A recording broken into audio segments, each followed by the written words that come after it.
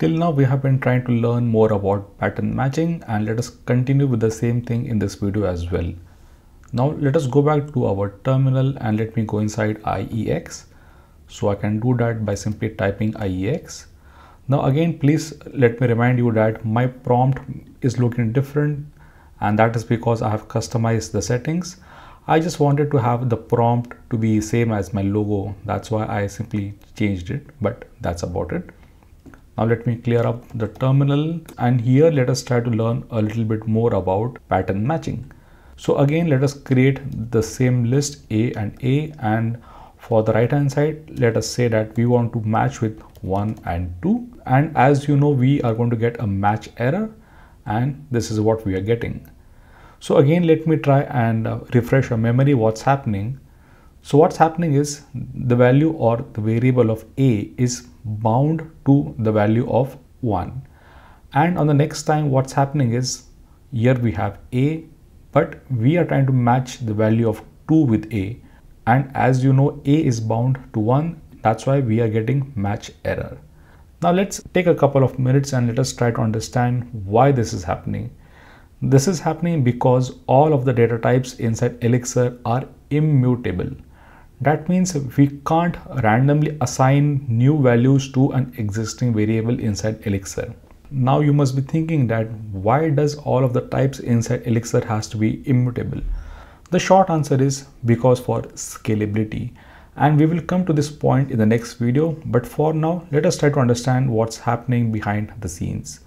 Now let me try to clear up the screen one more time, and this time let us say that we want our A and we want on the right to be 1. So this time what's happening is we have a match operator right over here, and the value of 1 is bound to the variable of A. But here comes a small caveat. So if I say A is equal to 2, so this time we don't have an error. But I just said that our data types are immutable inside Elixir. So what's happening?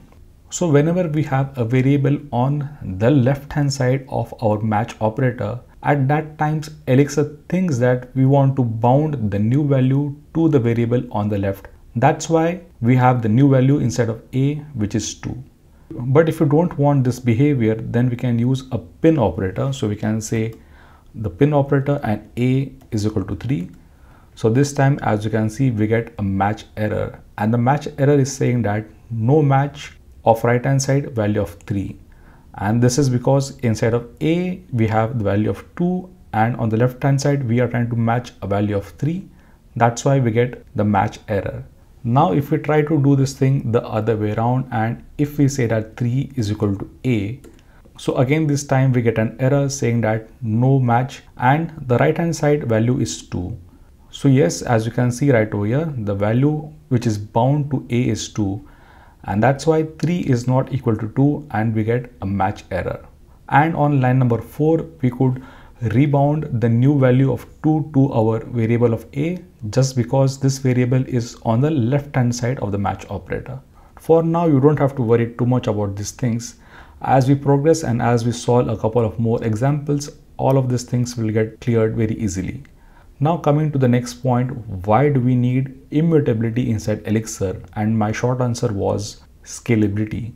So let me try to explain why immutability helps in scalability. Since our data is not immutable, that means the data can be easily copied across various processes. And we don't have to worry if another resource, another thread, or another process is changing or trying to mutate our data. This thing will get clear when we understand how code is executed inside Elixir, and when we understand the actor model. And that's what we are going to do right in the next video.